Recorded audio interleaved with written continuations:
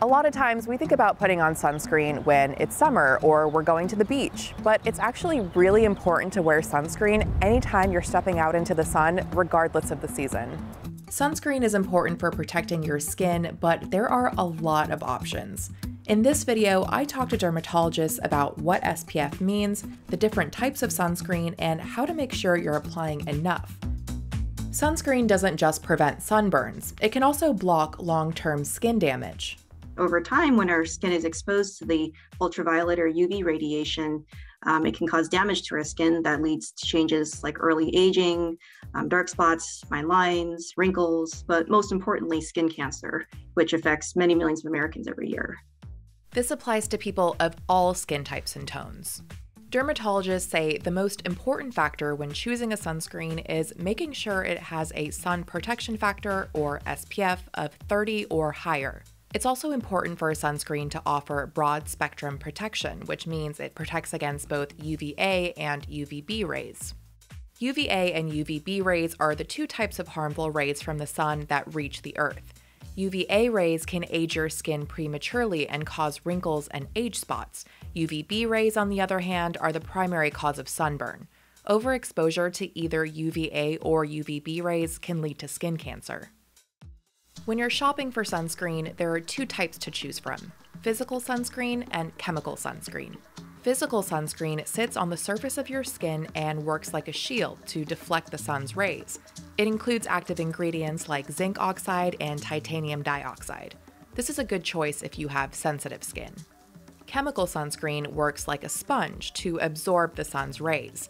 It includes active ingredients like oxybenzone and avobenzone. Chemical sunscreen can be easier to rub into your skin and doesn't tend to leave a white residue like physical sunscreens might.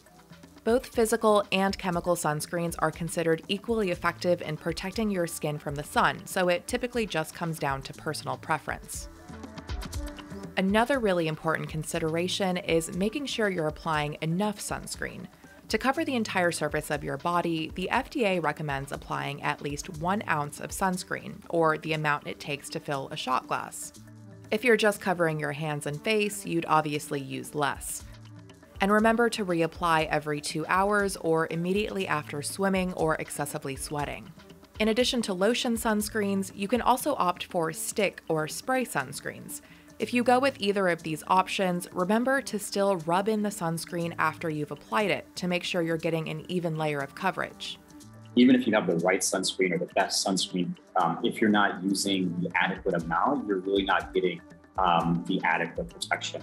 These guidelines apply throughout the year, even if it's cold or overcast. Those UV rays from the sun are still penetrating the clouds and getting to your skin. So we do recommend sunscreen pretty much all times of year, certainly any time that you will be outside longer, which tends to be in the spring and summer months. And also anytime you're at high altitude, because again, the UV rays are able to reach your skin more easily than if you're at lower altitude. Lots of makeup products will also have SPF built into them, like foundations or CC creams.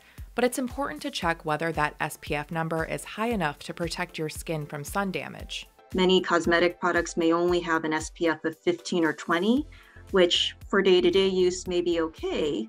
But again, if you really want to get the level of protection to prevent against early skin aging and skin cancer, you do need an SPF of at least 30. And so I would recommend applying sunscreen with SPF 30 or higher initially, and then applying your makeup product with the additional SPF factor if you are going to be out for an extended period of time.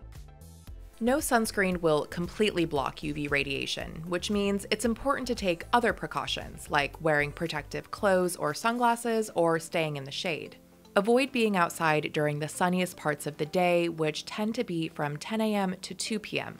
Wear long-sleeve clothing that isn't too sheer or clothes that have a built-in UV protection factor. Hats can protect your face, neck, and ears from excess sun exposure. There have been some discussions around potential health concerns involving chemical sunscreens. Studies from a few years ago suggested the active ingredients in those sunscreens were being absorbed into the bloodstream. As of now, we don't have any good evidence suggesting that they are indeed harmful to human health, but more on that to come, I'm sure. Wang says more studies are ongoing to determine any potential risks, but if someone has health concerns and wants to play it safe, mineral sunscreens containing zinc oxide or titanium dioxide have been deemed generally safe and effective by the FDA. Ultimately, you'll need some form of protection to block against immediate and future sun damage. Just because you're not getting a sunburn doesn't mean you're not getting hit with UV that's causing damage and that may cause damage long-term over time. Well, that's enough to convince me to keep this close. Thanks so much for watching. If you like this video, don't forget to hit that like button and subscribe for more content from CNET.